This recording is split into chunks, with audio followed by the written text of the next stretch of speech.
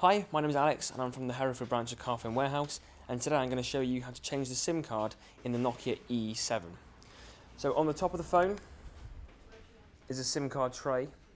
Get your nail or paper clip or something underneath it and pull out the tray like so. And then get your SIM card, slide it in so the contact is facing outwards, and then put it back into the phone so the gold contact's on the bottom, and it slides in like that. And that is how you change the SIM card in the Nokia E7.